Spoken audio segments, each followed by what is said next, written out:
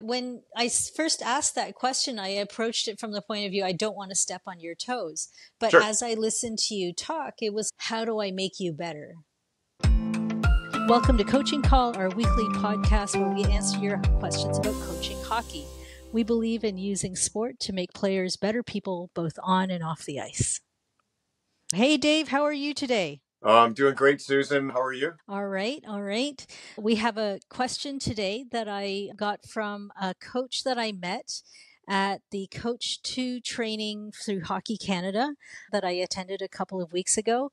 He's both new to coaching this select team and working with skills coaches. And he had a concern that he wanted to retain his position as head coach, and he wasn't sure how that would work with the professional coaches.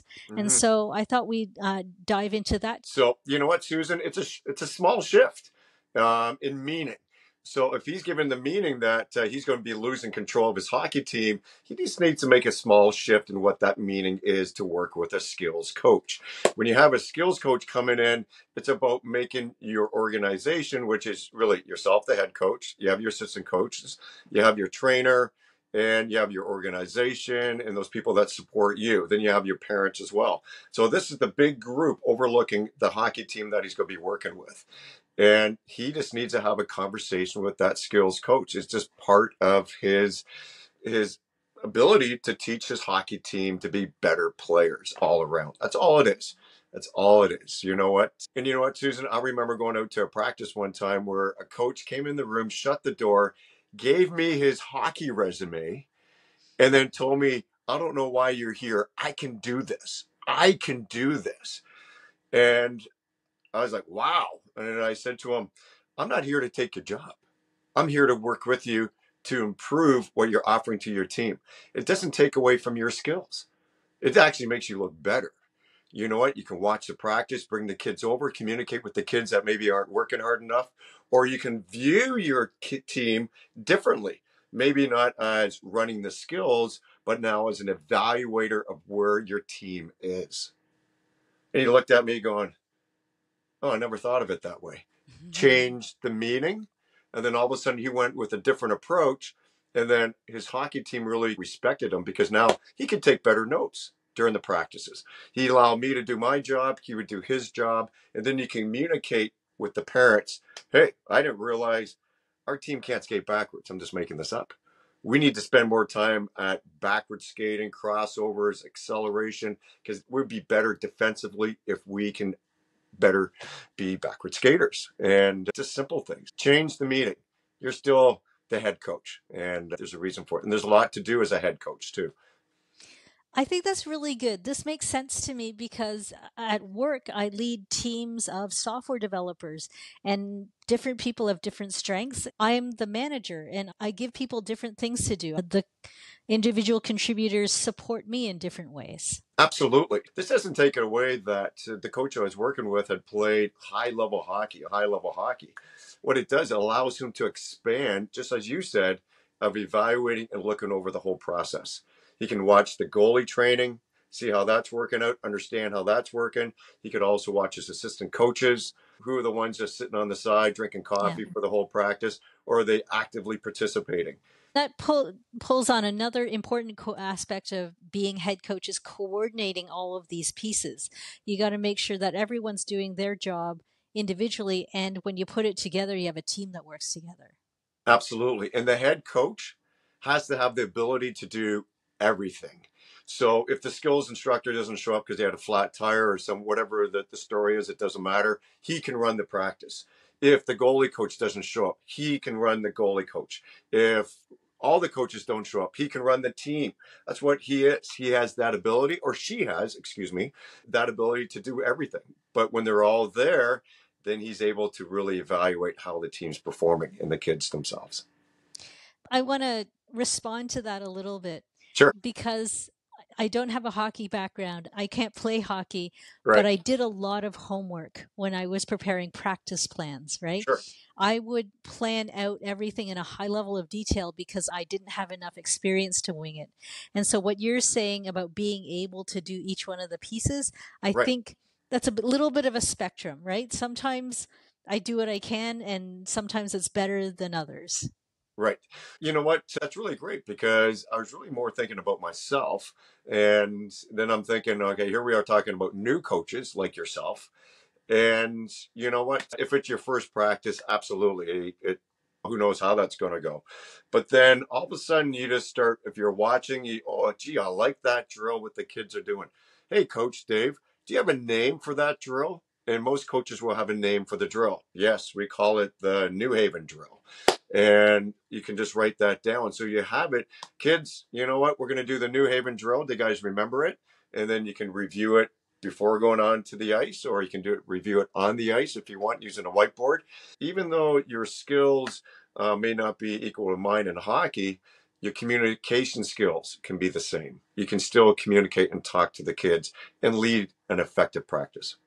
Every good drill has a name. Absolutely. Absolutely. Right. And everyone remembers it just like that too. And so, who decides what the practice is going to look like? So, let's go back to the original question. We have a volunteer coach. They have played hockey before. That's the typical coaching parent. They played some hockey, and we have a skills coach. Who decides what's going to go into the practice? It will be with the coach and the skills coach. And if we had Daniel, the goalie coach, and we get together before and we have a discussion. Number one, he'll speak to the goalies. Daniel, what would you like to do with the goalies? I like to have both goalies. Could you please give them to me for X amount of time? And like you said, we can incorporate it into your drills at the end, the last 15 minutes. Do you have this conversation like in the 5 minutes before practice, or do you have it earlier in the week? No, we usually have it. We'll meet, especially for the first practice. We'll always meet before, maybe 15, 20 minutes. We don't need a lot of time. Mm-hmm. And you know what? The conversation's very quick. Mm-hmm. And then all of a sudden, the head coach you would turn to me and said, okay, Dave, we have the players. If it's the first practice, I always feel like Daniel said, you want to build some trust and you want to build that with the players, whether it's skaters or the goalie. And for me, I need to evaluate. I need to evaluate their skills, right? Because he said, oh, Dave, we need to work on skating. And then I get out there and be like, wow, we really do need to work on skating or Mm-hmm. add stick handling and passing and team plays and breakouts. It's a big endless list, right? I like to have that evaluation first. But then once you get going, the head coach, you are communicating with me. Hey, Dave, you know what? We're getting a lot of goals scored against us. We're in our N a lot. Mm-hmm. And that could be significant because of your skating skills. When you don't have strong skating skills, it's hard to get out. It's hard to back check. You know what? But when your team's very strong at skating, and you're telling me, Dave, we're in our N a lot, then it probably could be along either team play, positioning, or puck skills. Do they have that ability to have the puck? So I know one of the teams I worked with were great skaters, but didn't really have the finesse in the hand to control the puck. So Mm-hmm. we would lose games 2-1 by one goal because we Mm-hmm. could skate with any team. And so the other teams didn't have many scoring opportunities, Mm-hmm. but the other team had a little bit better individual skills. And that's where we'd lose our games. So it's interesting. It's that communication working, and we're working together. We're working together always. Um, that's really what we're hoping for, right? Because we're all working together as a Yep. team. Mm-hmm. Everybody has something to bring to the table. I come into this with a lot of humility because I have no choice, right? Sure. I need help. I can't do this on my own. And the thing that I'm really good at is the people leadership, and that's what I lean on. And so to me, I need the skills coach because I can't do the hockey. At best, I can get a kid to demo what I want, but Right. there's nothing like somebody who can do the motion properly and explain it. And correct at the same time. Mm-hmm. So I've noticed I've been out to different skills, watching my daughter and different skills people come out. They'll run drills, but I don't see any correction. Do this, and you know what? I'm watching. Okay, those girls are doing it incorrectly, and there's no correction there. And yeah, and the person who's doing the skills development is a beautiful skater.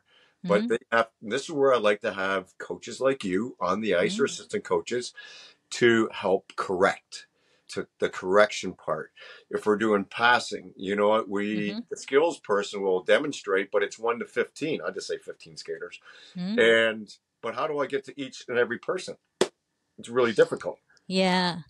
Let me tell you a little bit of my experience. I coached House League last year, and the league contracted with a company to provide professional coaches. Sure. I never really built a relationship with my skills coach because they would bring in a different person every week. I didn't have the opportunity to have a conversation about what to work on. Sure. Because I was new, I didn't know how to have that conversation. I didn't know if I would be stepping on their toes. I didn't know where the line was or where the lines of reporting were in this relationship. That's challenging. To have a new skills coach come in every week is difficult. It's like having a new contractor into your house who's building a kitchen for you. And you know what? Everyone has a little bit different style, communication style, and different ideas on how to build your kitchen or develop your hockey team. It's nice to have consistency, congruency, working with the coaches. I think that's still very important that you have the same team come in pretty much 95% of the time. Like I said, you know what? We're human. People get sick, whatever. But yeah, it's nice to have that same consistency. So you're growing together, you're working together. So let's break down that scenario a little bit. I'm in the dressing room, I'm dressing the kids. The skills coaches are on the ice already working with the last group. The last group leaves, my kids go on the ice. There's a Zamboni in there somewhere. Sure. And they're just running drills. I never really had the opportunity to have the conversation. What would be a good way to deal with that situation? Should I go and, before the kids go on the ice, call them in and say, hey, here's what I'd like to see? Yeah, you know what? So those skills people are there doing 2, 3, 4, 5, whatever, how many hours. And say your team's stuck in the middle. And so there's the flood. So you have that flood time to come to me and say, hey, Dave, how are you? Really appreciate you working with the hockey team. Do you already have a preset practice for today? And I would say, sure, I do. I'm working on ABC. Why, Susan? What's up? I'm wondering if it's curious if you could spend say time on backwards crossovers, and then our team needs work on shooting. We really need a lot of work on shooting, or just give me a little bit of feedback. And someone like me, I got a buffet of 1,000 drills in my head. All right. And especially when you're doing it day in, day out, 7 days a week, it just comes like that. And I don't need 10 hours to prepare a practice. I'll probably need 10, not even 10 minutes, just a couple minutes. And I'll be like, all right, I know what to do with your team. You know what? I have my warm up, and then I get to the power skating that you're looking for. And then I incorporate some of the other things that you may want. And it could be positional stuff too, right? And absolutely. And that's. Yeah, when I first asked that question, I approached it from the point of view, I don't want to step on your toes. But Sure. as I listened to you talk, it was, how do I make you better? Yeah, absolutely. And you can allow me to do my job even better. Rather than we leave the hour and then I hear from the parents, oh, that was okay. I wish they worked on blank, right? Really, all that comes from you, the head coach. That head coach is evaluating the team, working with the team, having emails going out to the parents. And you know what? You're this whole community. And if you're not communicating with me, then maybe you're not getting the most out of me. That's the, well, you got to talk. Don't be afraid, you know what?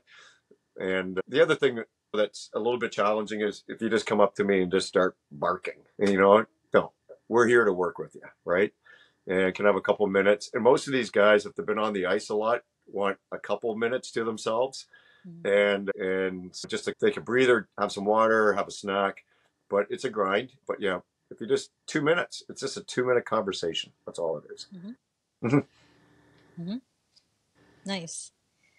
I'm going to give you a scenario that's a little bit in the opposite direction. Sure. I'm starting with a new team this year. We had our first practice on Tuesday. It was with a skills coach. I knew him from summer camp, so I knew his name, and he recognized me. And he says, "What do you want to work on?" And I said, "I want to work on skating." And he said, "Anything else?" I said, "I'll use your judgment."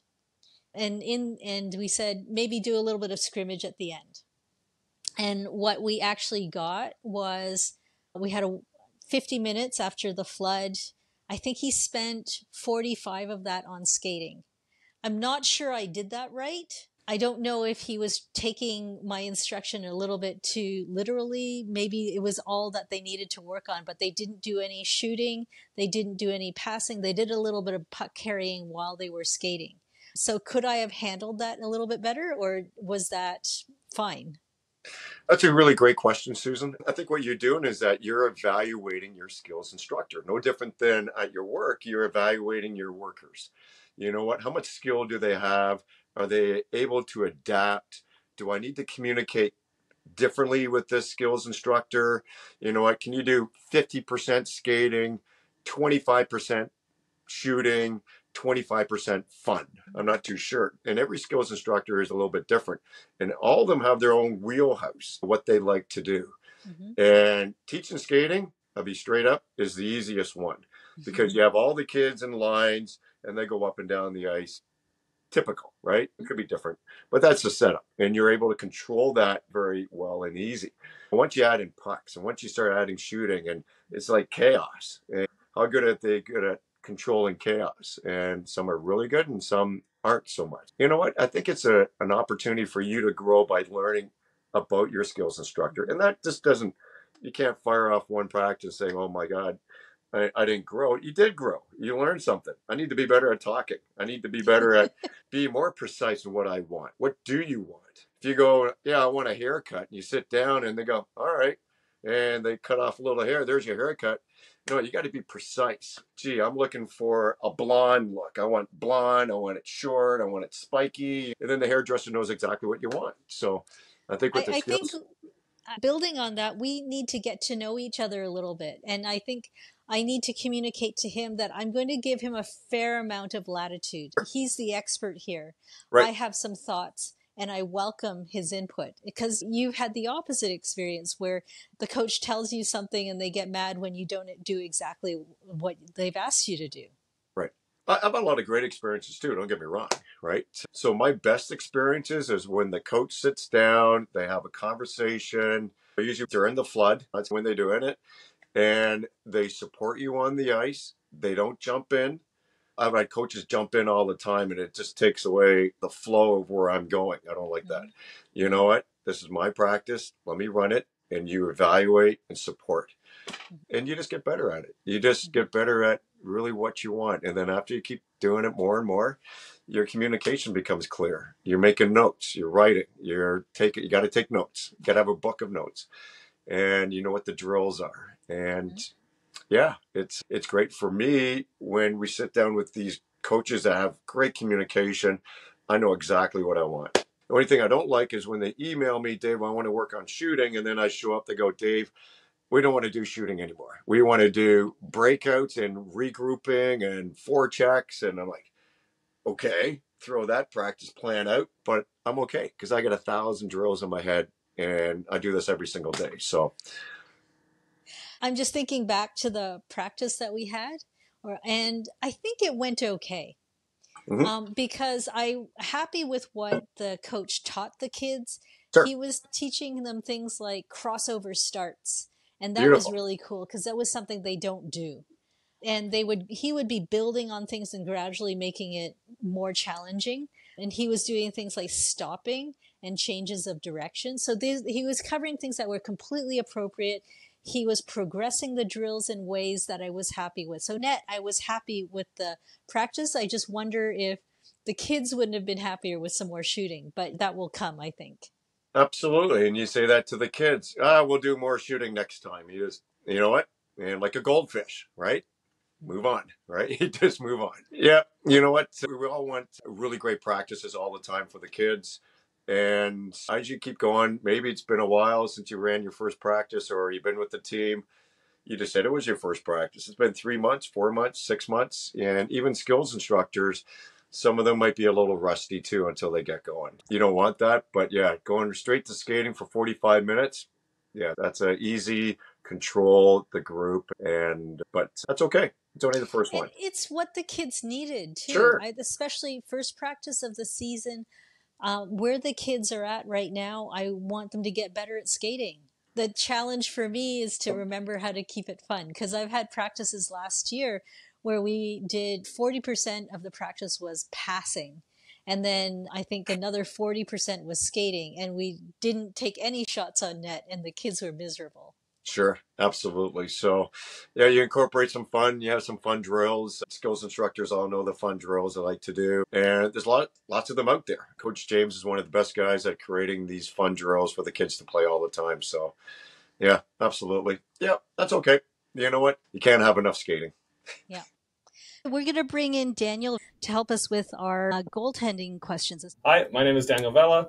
I'm the co-founder and owner of Direct Motion Goaltending. I've worked with Hockey Extreme for 12, 13 years now. I'm now the lead goalie instructor for the Toronto Junior Canadiens Junior A team. I've built a goalie community and business based off of the community aspect. And I've been a goalie in the GTHL in Toronto my whole life. And I'm here to support the goalie community. Many of us know what to do with the skills coach for skaters, but working with a goalie coach is something different entirely.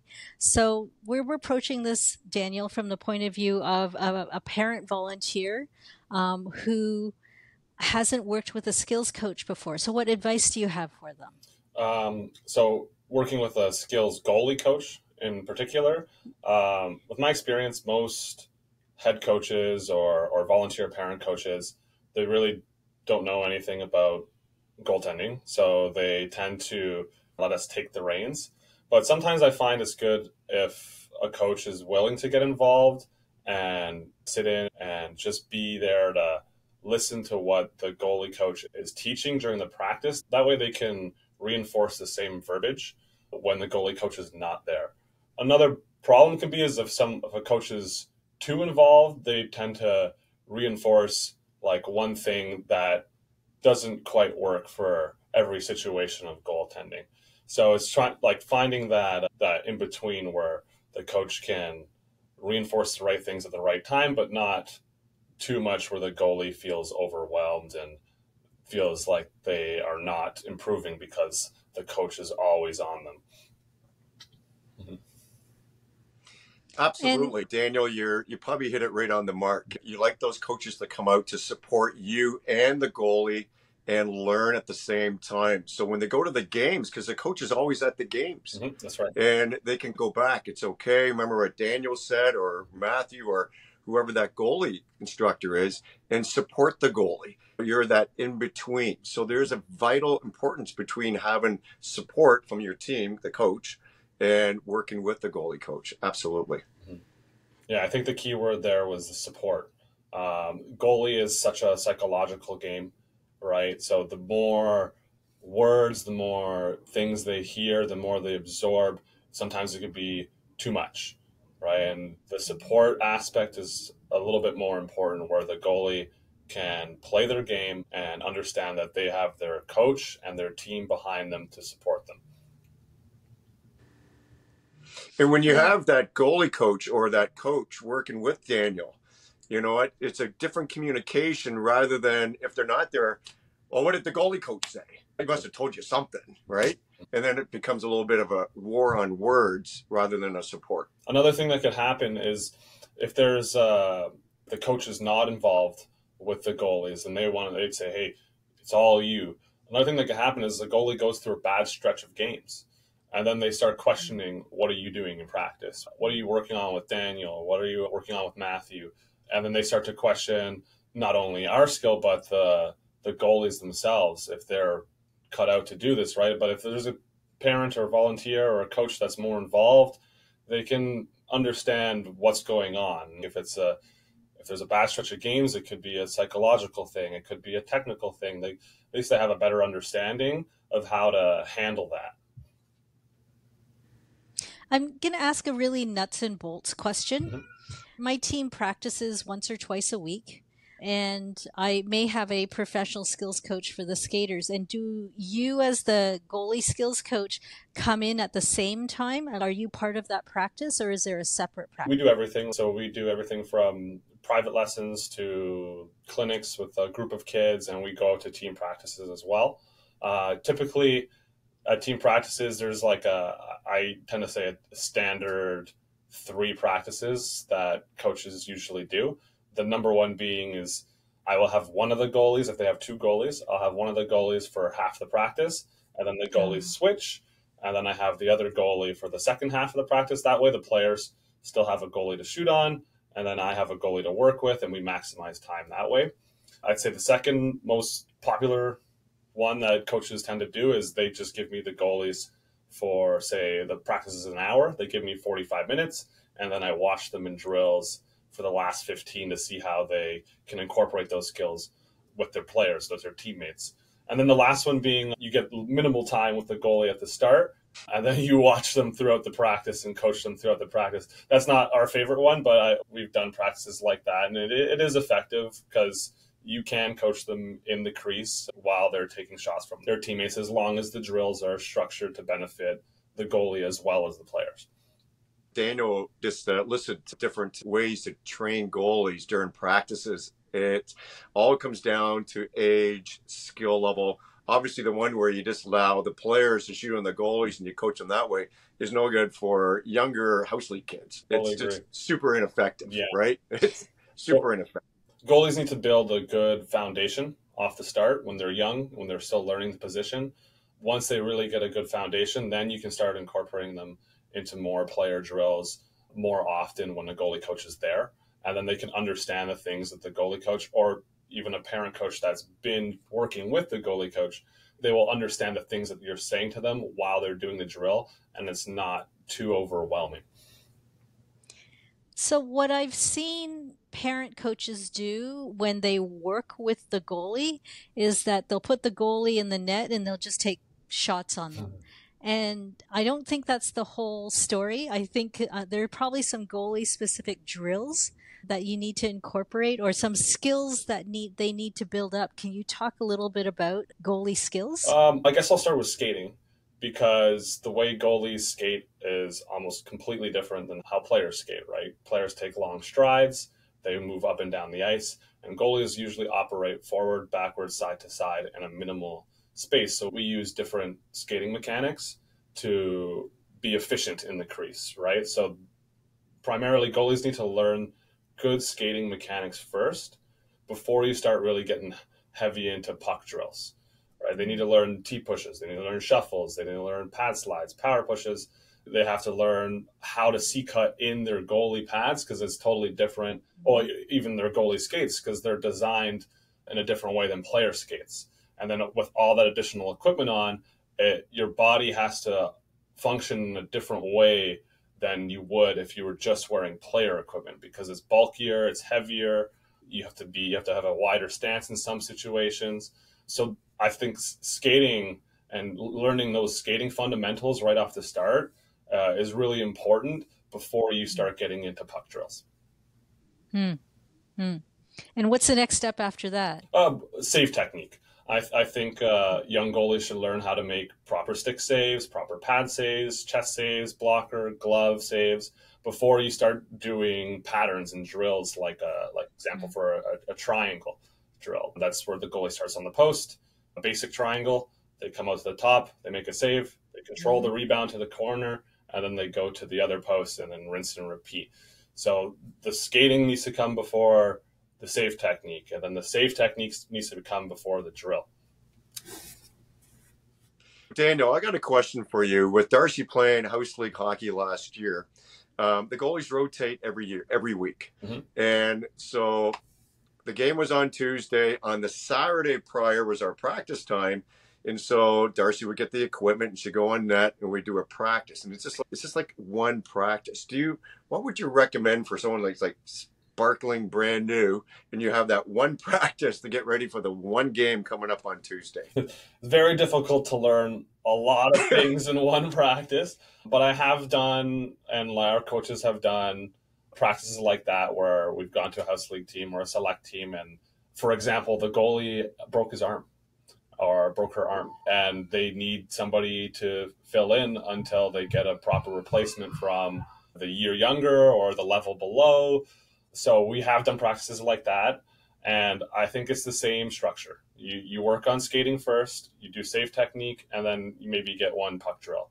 If they can skate and if they know how to stop the puck properly, they'll have a better chance in game, because they're not going to retain all of those skills right away after one practice. So if you focus more on skating and save technique, at least they feel comfortable with what they're doing for their first time in a game.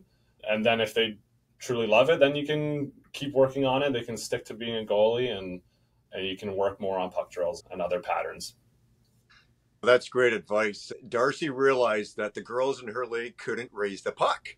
So she's like, Daddy, I don't need to stand up. Yeah. I'm just going to lie down. No one's going to score. So, and she used it. She played on her knees. She went from side to side. Every shot was on the ground. She had a couple that hit her in the chest, but we're talking not very high. Yeah. But she let in one goal. And she said, Daddy, I didn't let in one goal. My defenseman shot my own net. That happens. So see, this comes back to why skating is important, right? One of the hardest skating techniques and just in general aspects of skating for goaltenders to learn is skating in the butterfly and operating on the post in your butterfly or your reverse techniques. Skating on your feet, so I wouldn't say it's a lot easier, but it's much easier than in the butterfly. So if you can spend more time working on skating for their first practice, then when they feel like they can just operate in the butterfly, at least they can move in the butterfly as well. And they're not just stationary. They can stay with the play if they feel like they're comfortable in the butterfly. Yeah. And you know what? The one thing I noticed with Darcy's team, whoever was going in net, it was extremely hard skating. And once they got down, it was hard to get back up again. That's another thing, like getting used to your equipment and the way it feels on you because it's bulkier, it's heavier than player equipment. Standing up and going down is actually challenging, right? Your body needs to move a certain way to be efficient, so that way you can stand up quick enough or go down quick enough. It's so true. It's so true. It's such a tough sport, a tough position.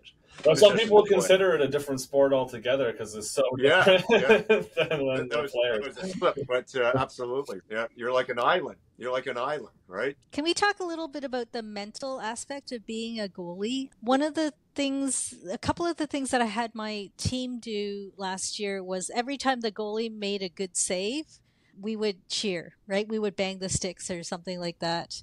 And also at the end of the game, we always rush the goalie. Although by the end of the season, it got a little bit crazy and I'm not sure it was completely safe. Do you want to talk about how we can support the goalie? Yeah, I think that's the most important part of being a coach and a teammate to goaltenders is supporting your goalie when they make good saves or even just a save in general, like a routine chest save, just a little like tap on the boards from the bench.